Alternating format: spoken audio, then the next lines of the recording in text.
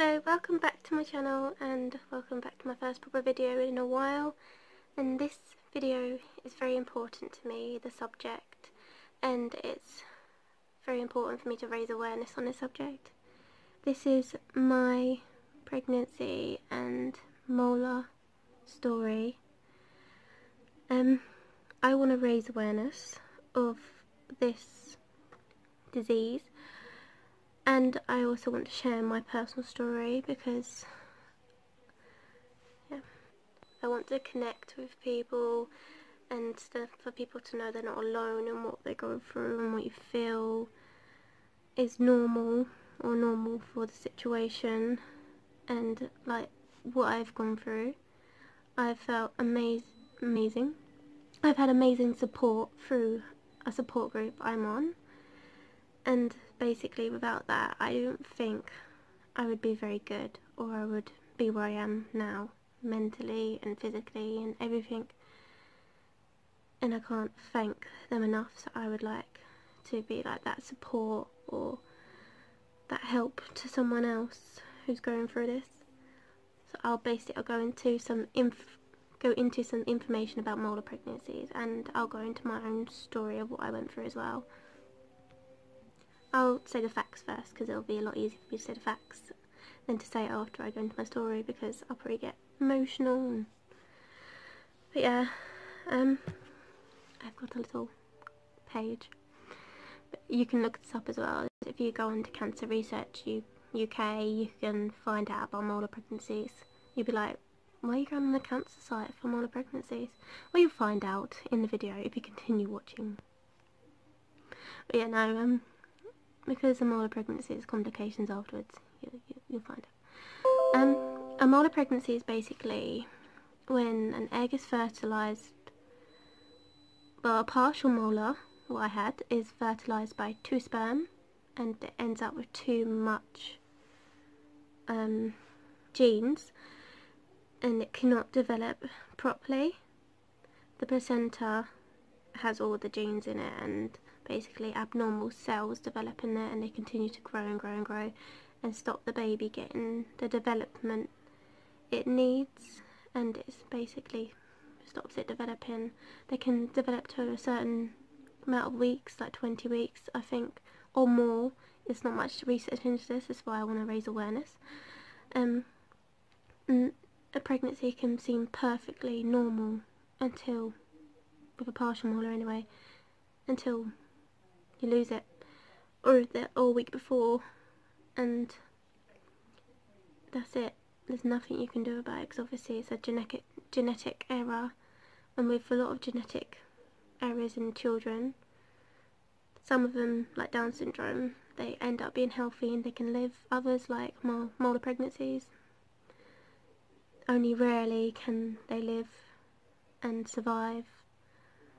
So there's the other type, the most common, well, it's still rare, it's very rare to have a molar pregnancy. It's like 1 in 600 in the UK, like, and 1 in 1,600 in the US.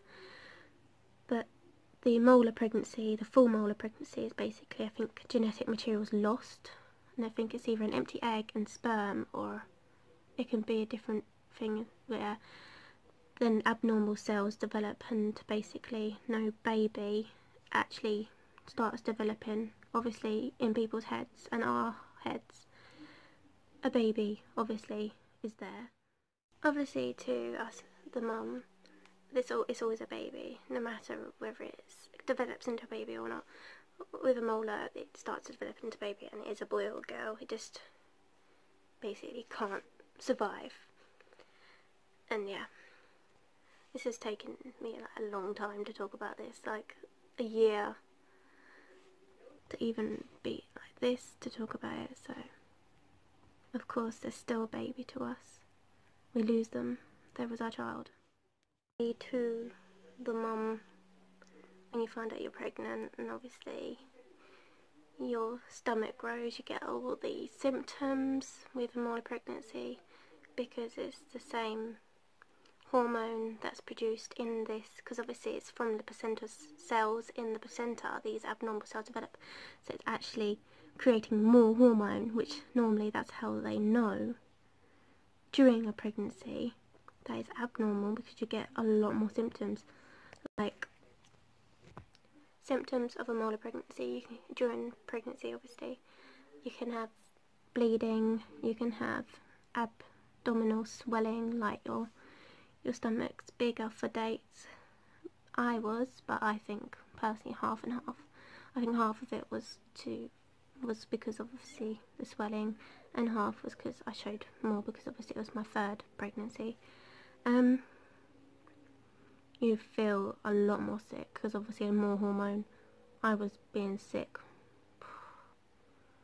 at least 4 times a day, and this was even after I lost it. It was horrible. You can have anemia, you have low iron if you have blood loss, or it's basically if you're being sick obviously a lot, you're not getting enough nutrients and that in. You can end up having preeclampsia if your molar pregnancy is not caught early or early-ish. A rare symptom of a molar pregnancy can be overactive thyroid, hyperthyroidism, which is obviously a rare thing because obviously the hormones in your body are off. Say a sign that you have a full molar is when you have a scan and your womb looks like it's full of grapes, which is the abnormal cells, which is a tumour.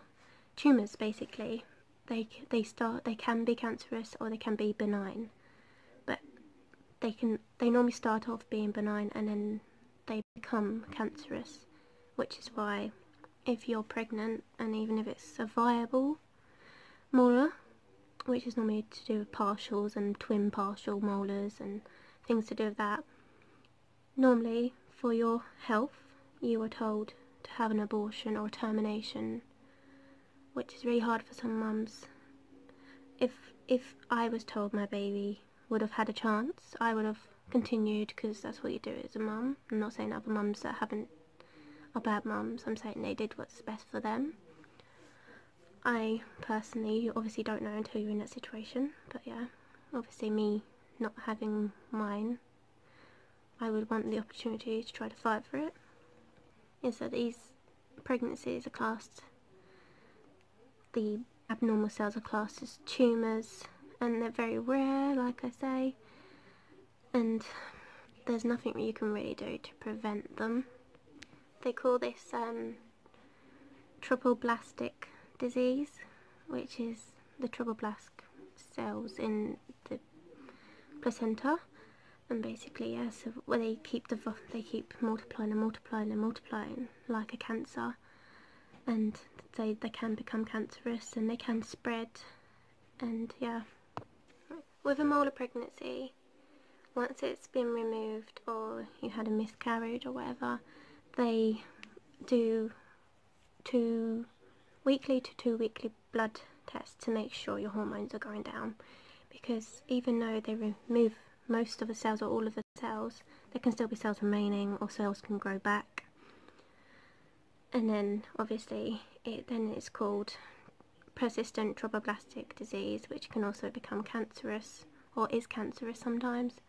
But even if you just have trophoblastic disease, the persistent one, after pregnancy, and it comes back and your hormones continue to rise, it'll be treated like a cancer and you have chemotherapy, or in some people's cases even a hysterectomy.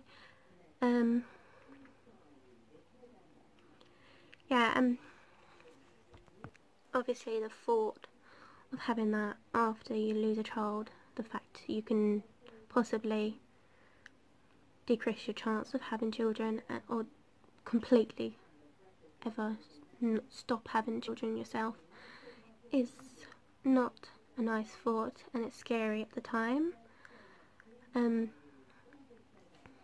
Yeah, I'll go into my personal story now. And October last year, I found out I was pregnant, and we went for an early scan because I was having pain, and it was too early, so they told us to come, I think it was 2 weeks later. And then on the screen we saw our baby, and he had a heartbeat, and it was flickering, and they was like, oh, your dates are even not proper, or it doesn't look very good. The heartbeat's slow, and it's not as big as it should be. And they said, basically, a big chance it wouldn't be fine when we come back in a week. And I think at that point, obviously as a mum, you have an instinct, and I think I knew what was happening. And everyone around me was like 50-50, like there's a good chance it's fine, be positive, but they didn't say it was 50-50. They said they're being honest with me, that there's a good chance that it won't be fine. Yeah, when I left the scan room, it hit me, and I broke down, and my baby wasn't even gone yet. But basically from that point onwards, when I went for the week later, we got told there was no heartbeat, and it was still there, but it had gone, you know. And it was literally like, I shed a few tears, but it was like I was numb. And it was like, right, you have options. You can have a tablet, or you can wait to naturally miscarry. So I thought I'd try to, well, let my body try to do something right and naturally miscarry. And they said, I think we'll come back a week to 2 weeks later if you haven't, and we'll go through the options then. And so I went back, because obviously I hadn't, this was basically around Christmas. I think 2 weeks after we found out, I think I went back, and I still hadn't miscarried, and this was around Christmas. It was horrendous. I was scared the whole time of Christmas that something was going to happen, that was going to ruin everyone's Christmas, yeah. And I just wasn't, my body wasn't doing it, but I suppose I was a bit in denial, because I wanted to make sure that it'd gone and it wasn't just a mistake. So when I went back, I was hoping them, oh yeah, it's fine, we made a mistake. Or this went on for 5 weeks, 5.5 weeks almost. Because when I went back at the 4-week mark, 4.5 week mark, they scheduled me in for a DMC because I wasn't naturally miscarrying. It didn't look like I was gonna either. And then when I went for my DNC, they said there was growth with my baby, and it wasn't going to do it, and I have to wait another week, and have another scan to see first. So I had to wait another horrible week. So this was all over Christmas, New Year, into the New Year. It was horrendous, carrying your baby that you know's gone for 5.5 weeks. It's horrible. And then yeah, they got to the point that was like, you can't naturally do this. If you do naturally miscarry now, it's going to be horrendous. It's going to be painful. It's going to be traumatic. We don't advise you taking the pill, because obviously it's giving you a natural miscarriage. They advised me to have the DMC, because obviously that's how we got to the point of the DMC. So I decided, even though it was one thing I never ever wanted to do, that I would have the DMC. And that day I literally just numbed myself, because I was pregnant. As far as I'm concerned, I was still pregnant. It was still my baby, and they were taking it away from me, like, and my belly was still growing, because they had classed it as a miscarriage. So my body hadn't recognised I'd miscarried the baby, because obviously the baby was still there. It just died, and my stomach, or one of the hardest parts, was still continuing growing like I was pregnant. And I think when I had my DMC, I was technically 15.5 weeks pregnant. And yeah, you know, after that, obviously you go home and you start grieving and everything, and then 6 to 7 weeks later, I think after my DMC, I got a phone call saying about your molar pregnancy. I was like, what are you on about? I didn't have a molar pregnancy, I just had a miscarriage. And then it was like, no, you had a molar. And I was like, but a molar's, there's no baby. It was, oh, you had a partial molar. Or they think I had a partial molar. There's definitely not a full molar, but it could have been a partial, could have been a twin one. But they did these tests on the placenta and it had abnormal cells. And they said, we're going to have to monitor you. And I was like, oh, why? And so basically, if your levels don't go down, you might have to have chemo, you might get cancer, you might have to, yeah, deal with all that when I'm trying to get on and grieve. So basically, my grieving had like halted again, and I'd gone numb again. I think molar cancer, as they say, trophoblastic, whatever it is really curable, which is great, and I'm so happy and glad that it is. It took me, my numbers, a while to go down. It went very slowly, and it was really scary, because obviously I didn't want to have the chemo, I didn't want to have anything to do with that. I didn't want to end up having like a hysterectomy and not be able to have any more children. And yeah, it's a really curable one, which anyone that's been told they have cancer is really thankful that they know it's going to be curable.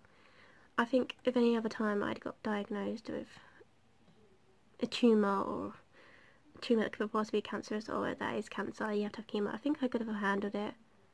But it was a weekly and 2-weekly reminder of what I'd gone through. Half the doctors and nurses that was taking my blood didn't even know what it was. I'd have to explain to them and have to go into it again, and I had to relive the pain, and it was like a stab in my heart every time I went to have a blood test. I didn't even like needles as it was.